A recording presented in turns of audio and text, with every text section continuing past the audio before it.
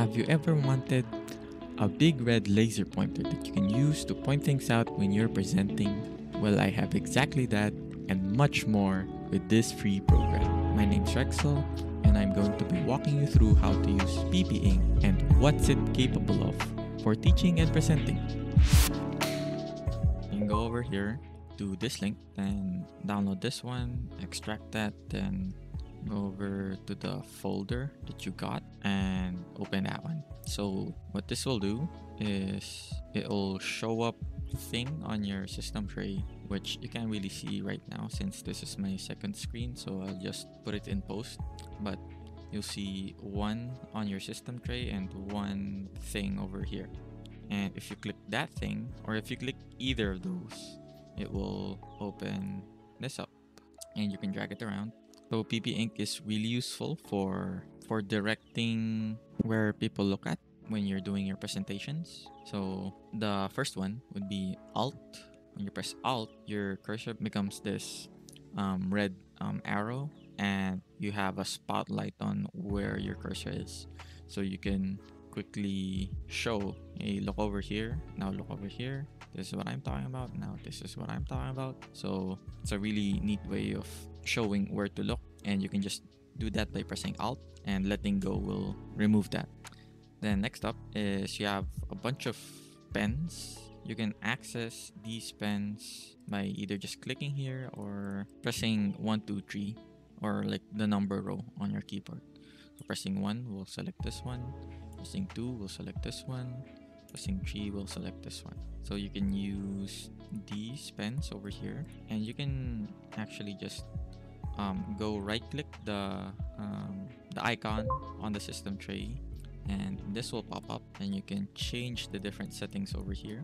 We're gonna go to pen, and you can change the alpha and the color. Say I want this one to be bright orange with half opacity or half alpha. And what that's gonna do is it's just going to add a light wash of color over my drawing or over my screen rather than draw completely over it. So I'm gonna open it again, Control Alt G, and I'm gonna select that one, and now I can highlight these parts. You can also, let's erase this one first. You can also use the line tool, which is this one, or L for its shortcut. So I can just highlight this entire section and highlight this entire section, and it's going to be all neat and straight instead of manually highlighting it like over here. It's gonna get wobbly. You might have seen that there's also other like subtools for each of the different tools. To see this menu over here, you have to close it first, open the settings again, and in general enable secondary toolbar, so you'll see the subtools that are available for you. Now I'm gonna open it again, and for every tool there's like these variations. So the first one is just your normal standard drawing tool.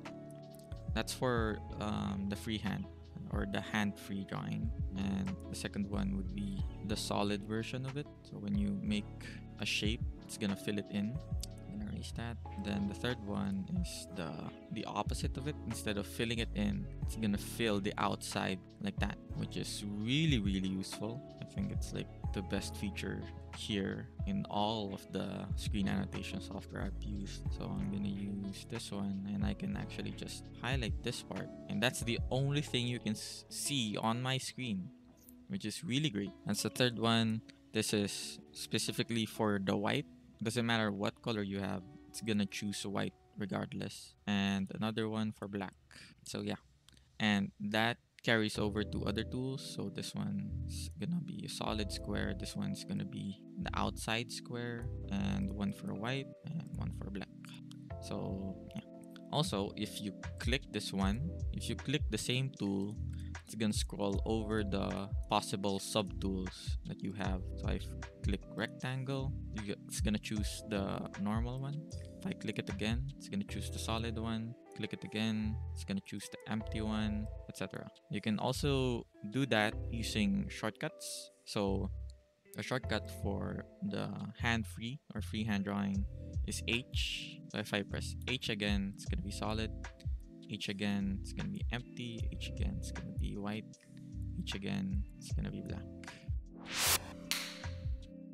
Okay, so if you go over here, I can change the height to be bigger.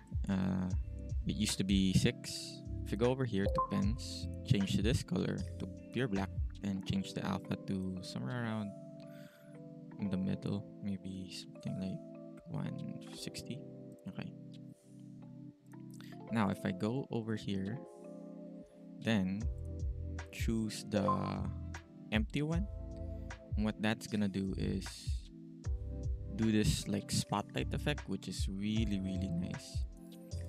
Open that up and choose the empty one. It's gonna be like I'm highlighting a specific spot. So yeah, that's how I normally use the empty version of the rectangle.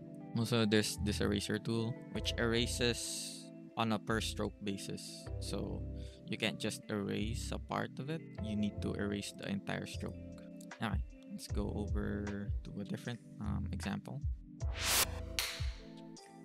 This is Canva, and you can also use PowerPoint, but I'm just gonna use Canva. So in here, I still have access to ppInk, which is available to me over here. And yeah, while I'm going through the presentation, this is just an example presentation, by the way, I can use the tools. I keep opening it using Ctrl-Alt-G. I can open and close it using the same shortcut. So say I want to highlight this part, while I am doing my presentation. You can also press escape to completely remove all the drawings. So if I draw something over here, blah blah blah, then do another drawing, and I press escape, it's gonna erase that, and the next time I open it, it's not gonna be visible over there. So if you want something to be visible, say you wrote something over here, if you want that to be visible still when you close this doc, you need to either go here, mouse pointer mode, and then you can click on the screen again, but it would still be visible. So you can use that to let the strokes and annotations still be visible without the menu being open, or with you being able to manipulate the actual screen and click on things rather than be stuck on this mode where you'll only be able to draw. Okay. You can also use clip arts, which can be game changing for other presentations, since you can upload your own clip arts, and these are like the default ones over here. But yeah, you can use a sad face and put over a sad face over there. You can use whatever this guy is, and a thumbs down. Oh, this is also like a brush. So you can also do things like that, where you can use a certain clip art to be like a brush stroke. So it's gonna stamp that everywhere you click. So there's that. Anyway, I'm gonna clear all of that. Open it again. You can also use this one. This is useful for, say, you want to show a step-by-step, something like this, right? Where you can show, oh, you need to get this one first and this one first. Do it step-by-step, like a formula, or just, a general step-by-step guide on something else. And you can also use arrows, which is really useful. So when you long press this, you're gonna have different variations on what kind of arrow you want. You can upload your own even, so you can have like a field day customizing this to whatever arrowhead you want. But I'm gonna use this standard one. Choose a specific pen color. If I left click and drag, it's gonna go over to where I'm pointing. But if I right click, that's where it's going to point, and I can choose where it starts. And you can have this thing turned on, which is turned on by default, which snaps to specific points in the drawing. So you can have like an arrow that specifically points to this arrow, to another arrow, stuff like that. You can also do that with the line tool. It snaps into place to specific points in the drawing, which is really great, but you can turn that off. You can have more freedom in where you want your points to be drawn. There's also the fading tag. So you can go over here and you can see that there's this red thing. That's actually a little F. So if I press F, it's gonna draw a solid thing, so it's gonna act normally. If I press F again, it's gonna fade away that drawing. So whatever stroke I make with this pen, it's gonna fade away. I can choose a different color, and this is the standard one, so it's not gonna go away. But if I go back to blue, it's gonna fade away. I can select green, then press F again, and that's gonna fade away. So hey, this is a really useful feature for you to draw something without having to erase it afterwards. Next up is some editing tools. Say I want to have an example text over here. Don't mind. Oh, yeah. So that also happens depending on the fading tag if it's active. So I'm gonna disable that. I'm gonna type something again and say something happened like this where it's not just like this part is not visible, but this part is, and you can use the different editing tools over here. So I'm gonna drag this over here, and that's the move tool. And there's also the copy tool, which is this plus sign over here. And there's also this is going to move all of the strokes. And you can also do this where it's gonna scale it. So first you need to choose your like anchor. So I'm gonna put it at the center. Then I'm gonna select this one, with the dotted line. That means like this is the active one. If I click and drag, it's gonna change the size depending on that anchor point. I'm gonna do it again. This time it's gonna rotate. I'm gonna choose this one, like this part over here. That's gonna be my anchor. If I select this one and drag, it's gonna rotate along that anchor. You can also edit things. So instead of typing it again, you can just edit using this tool, double click it, and edit over here. You can also select stuff using this one, the lasso tool, and selecting everything. So yeah, then move it since everything is selected. So that's useful. So if you do certain strokes, you can manipulate them afterwards. So it's not just a static stroke. In this example, I'm gonna be showing what I use this for the most, since I'm gonna be using this to teach complicated software. There's this tool over here, which is the zoom tool, and by default it has like 3 or 4 settings. So the first one is the normal zoom, where wherever you point your cursor at something, it's gonna zoom over there. And this is really useful for really specific and tiny details on the UI. So something like this in Blender, it really has a small user interface. It's hard to point out specific stuff when it's this condensed and really tiny. The next one is you can see that there's a red rectangle here. That means it's on snapshot mode, I think. Not sure what it's called, but you can click and drag a specific section on the screen. Then if you let go, it's gonna go over there, and then you can draw on top of it, which is really nice. Alright, so I'm gonna close that, open it again. So the first zoom is here. So the shortcut for zoom is Z. This is the second one since I clicked it again. And this is the third one, which is the spotlight version. So yeah, those are the 3 different zoom settings. I like using this one since I can still click on stuff. Say I want to press Ctrl Alt G. I can still select and manipulate the actual screen I'm on. So I can click on icons, while the zoom is still active. But I can use the other one, say the snapshot mode, and highlight a specific area so I can talk about a specific thing about that specific area.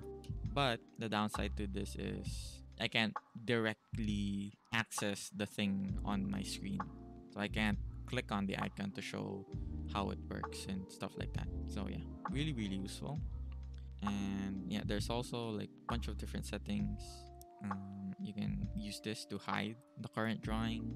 You can use this to take a snapshot of the current drawing. You can use this to undo. You can use this to clear the drawing without closing ppInk. So I can use that. Now it's gone, but I'm still actively drawing. I'm still in ppInk. You can save and open specific strokes that you had So you can draw something really complicated, right? But you don't want to lose that. You can save it over here, then open it again next time when you want to have those strokes ready again. Okay. So these are just the different settings. You can disable stuff on the toolbar if you don't use them. For example, I don't use these. So I'm just gonna turn them off. So the next time I open it, it's gonna be much shorter and doesn't take as much space compared to last time. And you can also change the default font and font size, the default colors, and how solid they are. If it's 255, it's gonna be a solid color. It's gonna be a solid color. If it's 255, if it's 80 or less than 255, it's gonna be like a highlighter. So this one's 80, the orange one. So I'm gonna show that, and this is what it looks like. So it's just like a faded highlighter. You can also turn on and off fading for specific tools. Say you want the highlighters to be fading, you can check this box, and you can also change the line style to whatever you want. I'm gonna choose this dotted line for that orange, right? This one. So this one, it's gonna look like that. Turned on fading for that. That's why it's disappearing. If I turn that off, it's gonna stay like that. So really useful. What else? You can also change the hotkeys on which specific tools you have access to. And by default, the cursor is on Alt. When you press Alt, it's gonna show up, and the zoom is on Z, and all stuff like that. I haven't touched on every single feature, like the snapshot in pointer mode and like the video recording, but I use a different tool for recording. Like I use OBS, but it's not connected to ppInk, and I have a different workflow on how I use ppInk. But in general, that's how you would use ppInk on whatever you do, like your presentations, your pitching, your pitch decks, or whatever. In general, it's just a really awesome and useful tool, and other than that, it's free. When you're changing your settings, say you changed a bunch of values here, changed a bunch of styles here, to make sure that those settings stay the same, the next time you open ppInk, you need to click this Save to Files. That will basically save the settings when you close ppInk and open it again. So that's something to keep in mind. So that's it for today's video. Leave a like, give your thoughts down here in the comment section, and thanks for watching.